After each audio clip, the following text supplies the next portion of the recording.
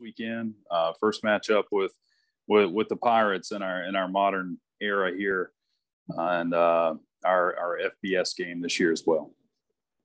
Yeah, well, last week was a great showing and great showing of where we at. So I'm happy about being able to see how far we off of being in the top 25 and going to the playoffs. They got a preview of what the playoffs is going to look like. And so we're 16 points away from that. And so we got to get better. And what better way of doing it than going to face these Pirates, man, who almost upset NC State. So I'm sure they're feeling good about themselves and what they're doing there. And Coach Houston is a great coach, and I know he's going to have them ready. They will not overlook us. He'll have them ready to go, and we know that. So we're looking forward to the challenge. JB, you want to lead us off? Sure thing. Yeah, let just talk about the impact of having a game like this in state, Coach. You know what I mean? It is an FBS opponent, but you know it's kind of one of those games that can help you on the recruiting trail, and you guys can kind of like make a statement, you know, not just to the country, but obviously here in North Carolina. Can you speak on the impact that this game can have from that perspective? Well, I think anytime you in state and you playing somebody bigger than you, no different than when they play NC State, right? So you have that type of energy. You know how big it is because 50, 60% of your roster is from North Carolina. So they understand, they grew up watching East Carolina. And now you get a chance to, you know, go there and play them. And that's not always the case when you're at an FCS program. So the great thing about North Carolina is we got a lot of universities in North Carolina. That's the great part about North Carolina with that. And so, man, we get a chance to play these Pirates for the first time, and it's going to be really good for recruiting, you know, because we recruiting 3 stars and 4 stars. And so I'm sure East Carolina is doing the same. And so it'll be fun to be able to get on the field with them. Now, I know you guys lost your last game by 16 points, but did you see any improvement based off from week 1 to week 2? Well, here's the thing, JB. I think what a lot of teams are saying right now in week 2, we are tough. We played tough for 4 quarters. We had our opportunities. So it's not like we never had the opportunity to win the game. We had the opportunity. We was in the red zone twice in the 4th quarter.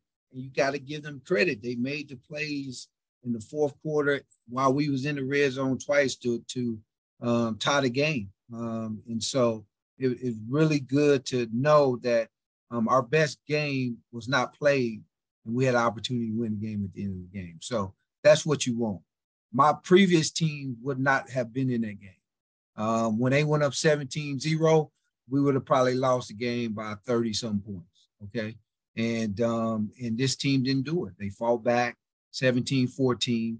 And then it's 3rd and 18, and they throw a pass interference on something that had nothing to do with the call, right? Now, did my kid grab him? Yes, but he wasn't throwing it over there. So you let that go, man. Do not bail him out. And that changed the game because they was able to go down and score with that. Where the momentum had came back to us. We had scored 14 unanswered points, and now we're about to get the ball back, and now it's a different ball game, okay? And, you know, they was able to capitalize on that and go down. So, you know, that's the type of stuff that you got to deal with in the playoffs, man. You know it.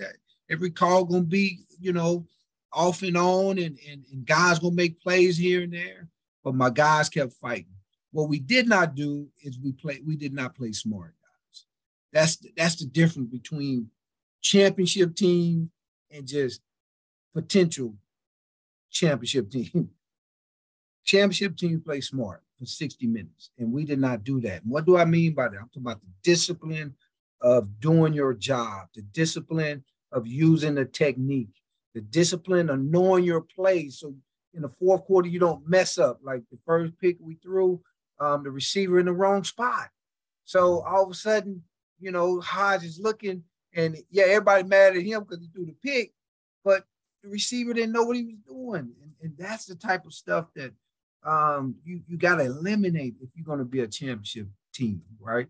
And that's where we need to be. But I needed to see us play tough against a playoff football team for 4 quarters. So you asked for the improvement. The improvement was that we was able to do that.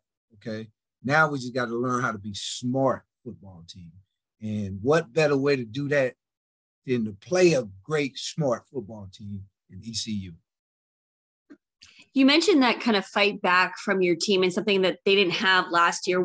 At what point maybe this season did you see that this team could be different, that they did have that ability to kind of rally back when they were down in a game? Well, I saw it based off the training I put them through. You know, I told you guys last week, I went old school. We wasn't doing the technology training anymore. we going, you know, Rocky style, you know, Rocky 4. We chopping wood, and we got to get there. And that's when I knew that my team was going to be a tough football team because of the you know, the training that I put them through in the summer, and they was able to overcome. Now they didn't start there. They started weak. They started hiding between the walls, is what I call it. And eventually they came out of that. Okay. And they became tough. So Jordan, that's what I knew we were going to be a tough football team.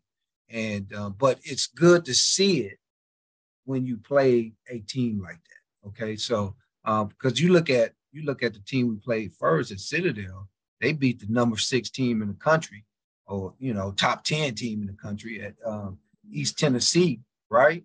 Okay, so they beat East Tennessee State, and we slapping them around. So it's not like Citadel is a bad football team.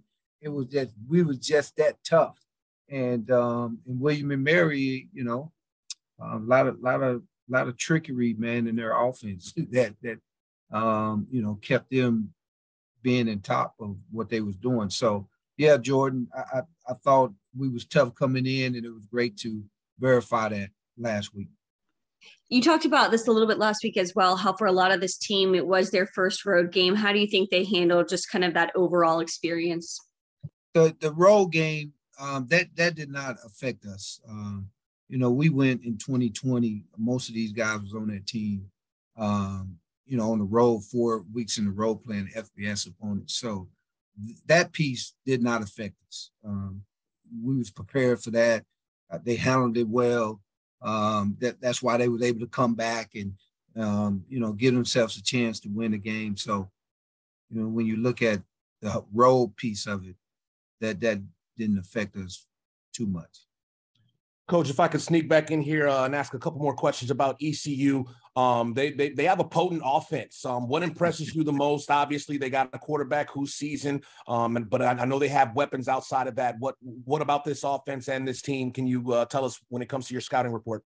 Okay, first of all, we got to make sure number 2 stay on the sideline. Fastest man in college football. Okay, this dude is fast. He made NC State linebackers who all potential draft picks in the National Football League. He made them look like they were running in mud. That's just, this guy is unbelievable fast. And so we got to try to contain him.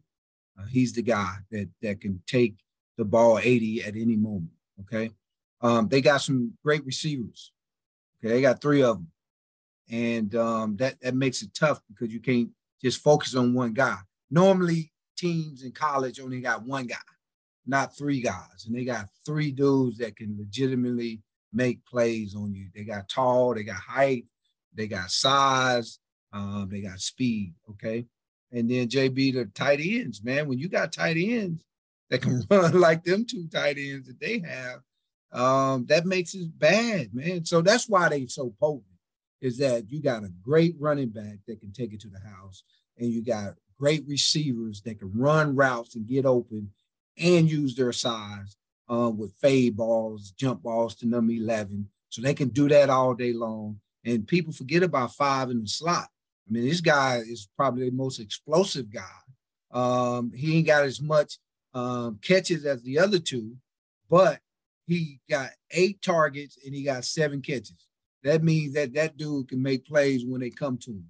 And so you got to look at that offense and say, man, if I'm quarterbacking, I'm gonna be pretty good too, right? I throw the ball to these guys and hand the ball off the two, man. I'm good to go, right? And but he's smart, the quarterback. He knows how to get them the football, and he got an arm, and he knows the offense. He knows every defense. I think this is his 5th year or something, starting or something like that. So, man, I mean, hey, look, if I got 5 years in college, man, it's going to be pretty bad for everybody else. And that's what you're looking at with this offense. I'm sure that coach is going to get them to try to run the football because their running game has not been up to par. But it's because of who they play. You play NC State, you play ODU, who is great at stopping the run, okay? So I'm sure he going into this week saying, we got to run the ball, guys. We got to establish the run on these Camels, right? That's what I would be saying if I was playing a D2 school. We got to run the football and establish this run so we can get it going. So when we get to conference, we'll be ready for that. Nice. I got one last question for you, Coach. As far as, well, what experience do you have with Dowdy-Ficklen Stadium? What do you know about it? And, whatever experience you do have with that atmosphere that they're going to provide, how are you going to prepare your players for it? Well, I've never been there, so I don't know nothing about ECU. So it's going to be my first trip there. I'm sure it's going to be loud. I watched the game when they played NC State. Everybody showed up and they was all crazy. So it looked like it's a crazy atmosphere when it comes to college football games. And so I'm sure that the fans will come out and be loud and, night game. And, they expected to have a great showing on offense. And so, this is what they do. And so I look forward to being in the stadium because I haven't been in that stadium. I haven't been in North Carolina State Stadium. I've never been in North Carolina Stadium. And so never been in Duke Stadium. We're going to get to play all these people and I'm going to get to see their stadium. So, and then I'll rank them after it's all done, JB. I'll let you know who's the best stadium. That sounds like an off the record type of conversation right there. We'll definitely have it. Appreciate you, Coach. That's all I got for you, man. Good luck on Saturday.